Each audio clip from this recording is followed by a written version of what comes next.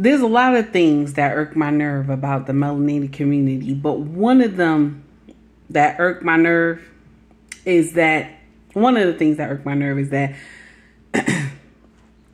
let outsiders come in and correct us. We don't know how to correct each other, but we will let outsiders come in and correct us.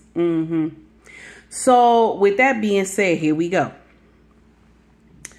So Jenner has said, good riddance to O.J. Simpson. And there's no uproar. There's no backlash or anything. Nobody got canceled. That's all right. You know, everybody is quiet. It's okay. It makes sense to you.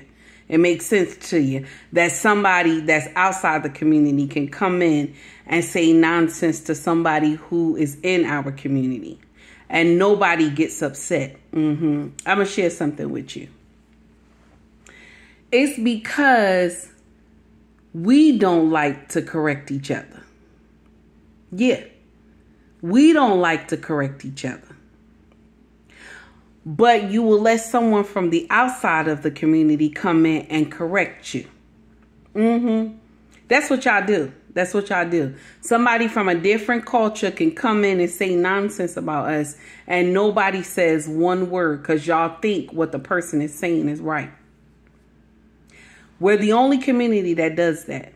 Any other community, you cannot go and take a living legend of their community and say anything evil about them.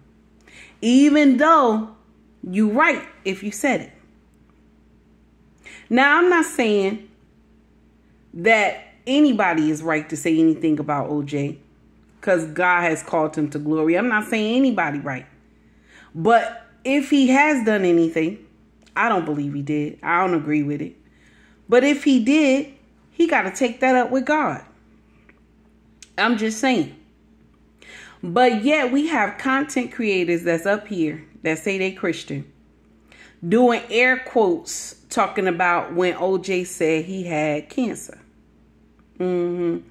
So he got to tell you what kind of cancer he had for you to believe him.